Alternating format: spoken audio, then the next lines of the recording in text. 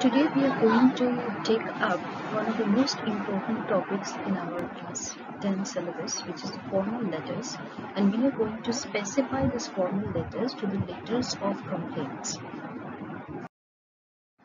So we would first have a look at the division of marks for the formal letters. This is really important for you people to know the exact division of marks that is given by the boards while you're writing one formal letter.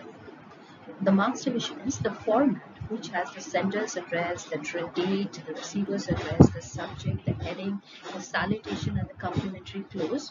All of them together have 1 mark. But please do remember, though while writing the format right, you are getting 1 mark. If you do not maintain that format, the whole formal letter is a 0 for you.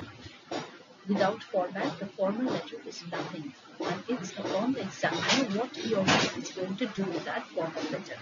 So please keep that in mind, that though format contains 1 mark, it is really important to maintain the format, otherwise there is no meaning at all of the whole formal letter.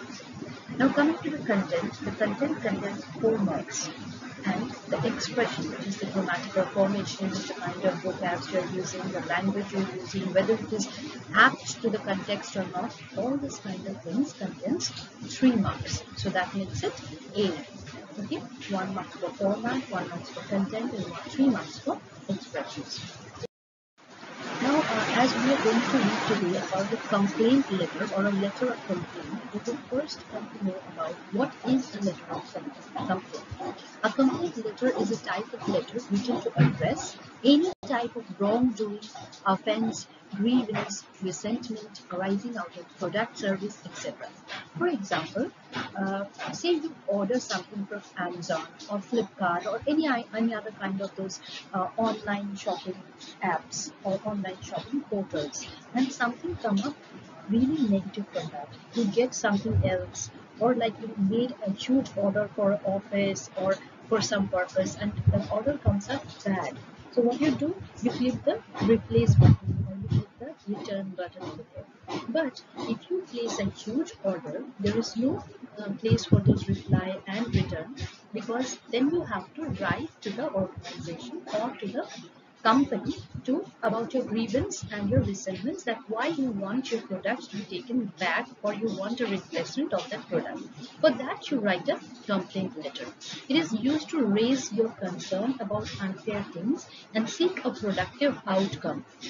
Say for example, you're traveling by an airlines, okay, and that airlines is not being able to give you proper or appropriate timing, appropriate behavior of the staff, or maybe not enough comfort. So for that you want to show your grievance. Grievance means when you are not happy with something, you are having a grievance against that. So you are showing that, then you are writing a letter of complaint to the authority of that airlines. Now, it is fundamental right and duty of a citizen to seek justice arising out of any injustice, and the first step towards is filing a complaint. Now, all of you must have heard nowadays that there are several ads in the TV about the consumer forum. Now, who are the consumer? We are the consumers. We are the customers, right? Customers are the consumers. We are consuming these goods which are available in the market, and that is why we are consumers. Whenever we are having any problem with any kind of products, we as consumer can protest and file a complaint in the consumer forum, and they were going to deal with that company legally. For example, there is a product in the market which says that it will grow your height very fast. Okay, you have several other problems in your body. You have less blood in your body, and you have diabetic problems and all those kind of problems you have, and you take that medicine or that product which says that it will grow your height very fast. Okay, and after taking that, you have several other problems in the body, and your growth also does not increase at all. So you can definitely go to the consumer forum, and over there you can file a complaint. For that you have to write a complaint letter. It influences the concerned authority to take proper action, right? Say for example, a few days back we were having some problem with Fruity and some problem with Cadbury's, right?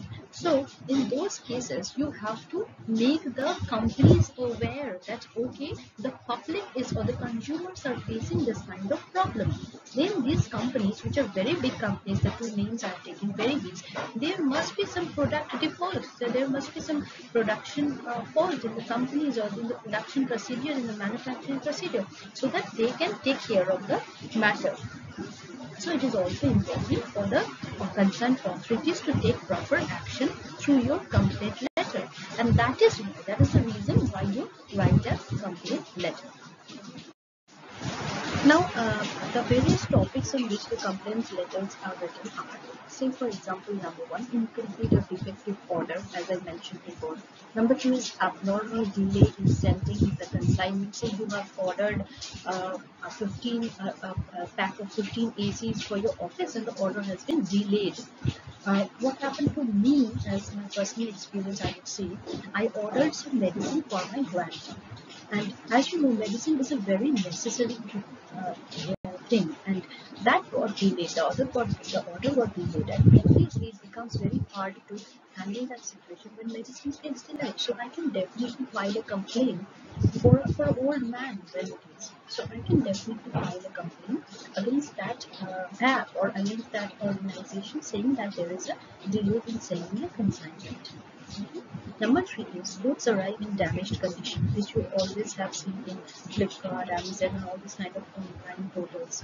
Number four is the goods are different from what we have ordered. What we have ordered, quantity of good is not what we have ordered. Goods are delivered to wrong address. Work taken is done unsatisfactory. Misbehavior of staff or salesmen. Say if you visit one of the huge Levi's shop in a shopping mall, and the salesperson over there misbehaves with you. So obviously you can file a complaint against the salesperson to that company. Okay, so misbehavior of staff or salesperson can also be a reason behind complaining, or also be a reason behind writing a letter of complaint. Right. Next is mistake in preparing the invoice, defective packing that might lead to damage of goods in transit. Say for example, you are ordering a set of fine china crockeries from somewhere in London. Okay, and when it is arriving, you're finding that the packaging was not good at all. Your things are not broken, but the packaging was not good. It could have been broken. So you immediately file a complaint to the company that your packaging should be better, because afterwards some other customer will also have that problem. Okay, mistakes in a bill or reminder of payment after the bill has been paid. Like you have already paid 20,000 rupees and they're asking again for that rupees. So there is a mistake in the billing. Okay, and there are many other reasons for that while we write a complaint letter. Now I will straight away go to the format. The strict format to be followed is number one, to the extreme left hand side would be the sender's address. Who's the sender? Sender is the person who is sending or who is filing the complaint. Over here, when you are going to be writing this letter, you will be the sender. Left hand side, just next to the margin, will be the sender's address. Now please keep one thing in mind. Previously, the format was according to the handwritten format, but now we maintain the block format. As nowadays we do not write any letters by hand. Everything we type, we just do it through computer. And whenever we place that enter after one line, the cursor moves back to the beginning of the next line to the extreme left hand side, right? Whenever we put enter, the cursor does not come up in the middle of the page. It comes up at the extreme end of the left hand side. That's why whatever new paragraphs, new lines, new things we have to start, everything will be from extreme left hand side. Next comes the date. Leave one line below the sender's address and start again exactly next to the margin. Do not write date, date, then give a dash in 15/7/2020. No, you would not write the word date and 15/7/2020. No, it would be either like 15 July 2020 or July 15 2020. Okay? And do not write or mention the word date. Next is number 3, that is the receiver's address, to whom you are writing the letter. Okay, leave one line after the date, and after date also you're going to leave one line and write the address of the recipient. Okay, number 4 is the subject. Now this is the most important part of the letter. If the subject is not properly written, maybe your letter is not going to be read by the authorities or not going to be read by the company to whom you're writing the letter. You have to select the words very deliberately and very specifically while you're writing the subject. And please remember, subject will be written leaving one line after the receiver's address and extremely left hand side it will start. You would write the word subject this time. SUBJECT subject, then a dash. And please remember the purpose of the letter will be written here within 7 to 8 words max. Okay, if not maximum 12 words. 7 to 8 words I'm keeping as maximum. If you're still not being able to write it like that, keep it within 12 words. But please do not by any means exceed the limit of 12 words. Okay. Number 5 is the salutation, which is respected sir or madam. But you are going to write respected only to those people whom you feel like giving respect to. Like for example, if you're writing to the BDO, if you're writing to the municipality head, if you're writing to the editor, if you're writing to the principal, then only use these words respected. Please, there is no need to express respect to a person whom you don't know, who's the head of some company or some head of some app or head of some organization like that, with whom you have a complaint. Don't have to write respected. You can just write sir oblique madam. That will be enough. And please do not use the word dear, because using dear is kind of obsolete nowadays. You don't need to use the word dear. Comes the body. The body is really important, and please, as from class 9 I'm telling you people, the body would have or should have or must have 3 paragraphs. Whether it contains anything or not, but it should definitely contain 3 paragraphs. What are these? It starts exactly from the next line. There is no leaving line behind after the salutation. Okay, after you write sir or madam or respected sir or madam, there is no leaving lines after sir or madam. Comma you will give after sir or madam, and exactly next line left side corner you are going to start your body of the letter. Body should always be in 3 paragraphs. First paragraph, first paragraph what are you writing? You would introduce yourself, who you are, where are you from, and you would in brief, in 1 or 2 lines, you just one line registering, you would give the purpose of writing the letter, the summary that you have given it in the subject, that only you are going to give along with your introduction in the first paragraph. You should introduce yourself like I, this, my name is this, I, that, my name is that, from here, is writing this letter for this purpose. Full stop, first paragraph, end. Even if it is 3 lines, 2 lines, that is your first paragraph. You don't have to worry about it. Second paragraph is extremely left hand side again, no middle of the page. The second paragraph is starting. Remember, the cursor does not after enter come to the middle of the page. It goes back to the extreme left hand side margin. Okay, so the matter in detail would be included over here. Everything that you want to, like you have an order number, you have a shipment number, you have a customer ID, you have a phone number to be given, you have some email address to be supplied. All this kind of things, all this numericals, datas, all this detailed information that you are going to post or write down in the second paragraph. But do not write down unnecessary things in the paragraph just to make it bigger or just to make it look longer. You don't have to be Dadiji and tell stories to the organization over here. Okay, you just have to give the details which are necessary. Remember, this is a formal letter. Formal means no informal words or no unnecessary use of elaboration. No need to elaborate something, just give the details and ask for the solution. Okay, that is what you're writing, a complaint or a letter of complaint or a formal letter. Comes the third paragraph. Third paragraph, you're asking for, you're mentioning a solution. Say for example, you have been delivered something wrong. So what solution do you ask from the company? Say, I was replacement of the I want replacement of the product. I want repairing of the product. I want another product which is brand new. So these are your solution that you are going to give in the third paragraph. Now, if you are dealing with a social problem, say for example, in your area the drainage system has been blocked, and you're writing to the municipality corporation asking for the proper maintenance of this drainage system. For there, you can ask for solution, that what would have been the solution. We could ask the municipal corporation to constantly announce not to throw garbages in the drainage system, or what else the citizens can, what steps the citizens can take. So all these things you can put in that solution paragraph, and do not again write unnecessary thing to make it look longer. There is no need to make it longer. It should be neat, it should be to the point. There is no word limit of it, so it should be crisp, and it should be like in one glance it should carry away your heart, the examiner's heart. Or ask for a solution and close the letter with gratitude. Please ask, please use the words like obliged, kindly, please. All these kind of words should be used in the third paragraph. So this is how the body of letter is. Now coming to the closing. In the closing we would write thank you exactly below the ending of the left hand side margin.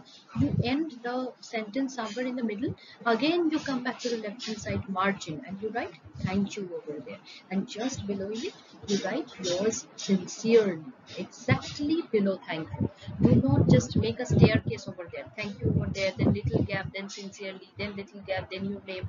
No need to make that staircase. Nobody is going to climb up that staircase. So do not make a formation of staircase over there.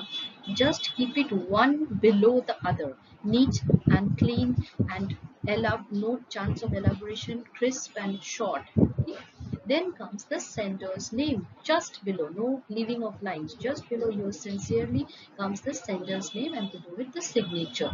Now if any post of you has been given in the question, then you can keep that post. Say for example, you're writing as the manager of one company, so you're going to write your name, then your signature, and then you're going to write down manager of this and that company, if it is mentioned in the question paper. If it is not mentioned, there is no need of giving any designation. Okay. Now I will give you some tips about how to write this kind of complaint letters. Although this, please keep these points in mind, otherwise you may mess it up. So the number one point is, although the motive of the complaint letter is to vent our grievance and frustration, it is imperative that you use a tone which is polite and simple. It is instructed to you that you use a very polite and simple words and simple tone, and no disrespectful or offensive words are to be used. Make sure that you introduce yourself properly in the first paragraph. In the first paragraph, do not forget to introduce yourself properly. If you do not introduce yourself properly, your complaints would not be lodged properly. Like if you have a customer ID, you should give that.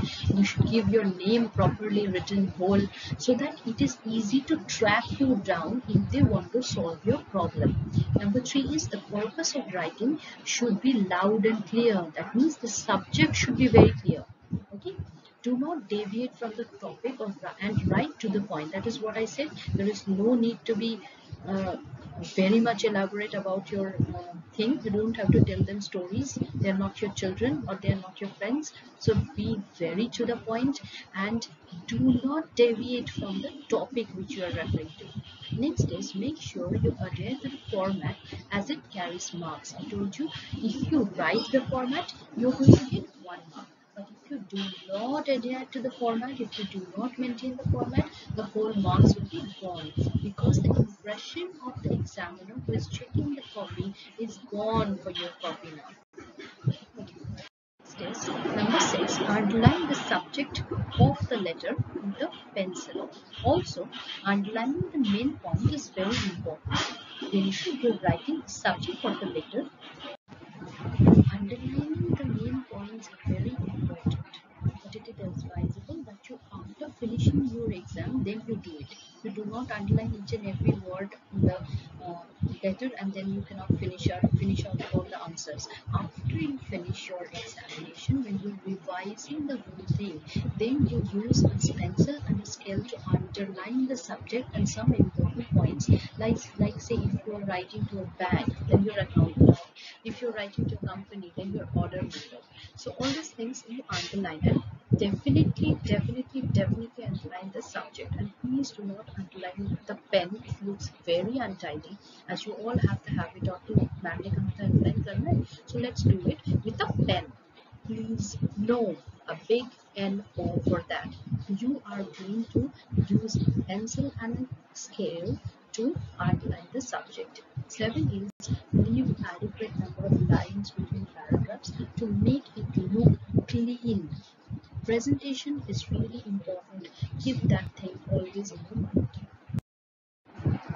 Now here I have one example of a letter for you, which we will go together easily so that I can explain it further to you. Write a letter to the Managing Secretary of Oxford Publishing House, London, complaining that the books sent by them were not those which you have ordered for. Ask for replacement. You are Varun Joshi, Sector 20, Chandigarh. So you are Varun Joshi of Sector 20, Chandigarh. Varun or Varuna, that doesn't matter. They will give you two names in the examination. So first, as I've said, first is the sender's address. So examination hall you're writing from, that is right. Here's written examination hall, Sector 20, Chandigarh. Next, one line gap, date, one line gap, recipient's address, one line gap, subject. Please see, no date is written over here, but the SUBJECT subject is there. And please see, complaint regarding receipt of wrong set of books. 1, 2, 3, 4, 5, 6, 7, 8. 8 words. Please do not exceed the limit of 12 words max to max. Next comes the body. As they are writing to a company, they have not used the word respected. They have only written sir or madam. As you don't know what is the gender of the person sitting there. That is why sir or madam. Next is on February this. See the details. On February this, I, Varun Joshi, a student, bought a book set, order number this, to be delivered to Chandigarh, Sector 20. Finished. First paragraph over. Now coming to second paragraph. To my dismay, I have received the set I ordered for and have instead received the wrong set of books. I am highly disappointed. I would, to resolve the problem, I would appreciate it if you could replace the wrong book set with the one originally ordered. Please let me know. So what is the solution he is wanting? He is wanting the replacement of the original books ordered. Please let me know as soon as possible what action you propose to take. I look forward to hearing from you within 10 days. This is also very important. If you give them a tenure of time, a duration, like I want the answer within this period of time, then it would be easy for them to work and easy for us to take a note of whether it is being done or not. We cannot wait for a long time asking for solutions. So we should also set a duration of time within which we need the work to be done. Next is enclosed are copies of transaction, documents and receipt. I look forward for your reply and resolution of my problem, and will wait until the aforementioned time before seeking help from a consumer protection agency. That is what I was talking about, the consumer protection agency or the consumer forum or the Better Business Bureau. Please contact me at the above address. Though she's very angry, he or she is very angry, he's using the word please. At the above address or by phone at, then the number you will give like this. Then comes sincerely, Varun Joshi. Enclosures means what are the documents I am dealing with it. Copy of receipt and transaction documents. Okay. Now these are some phrases that you may find handy while writing a formal letter or writing a complaint letter, which I have listed down for you. They are: to my dismay, disappointed, appreciated, enclosed or enclosure, look forward to your reply, resolution to my problem, aforementioned information, seeking help, considering the depth of the situation, as awakened or concerned citizen. These are a few important phrases or few handy phrases which you can use for formal letters or letter of complaints. Okay, so I hope this letter of complaint is clear to you and you will find it helpful when you're going to write it down. I have one question for you over here, which is you are Sanjit or Sanjida of 122 Arun New Delhi. A number of scooters and cars are parked in your locality without your order, causing blockage of the streets. Write a letter to the local secretary of the Residents Association complaining against this problem. So this will be your homework.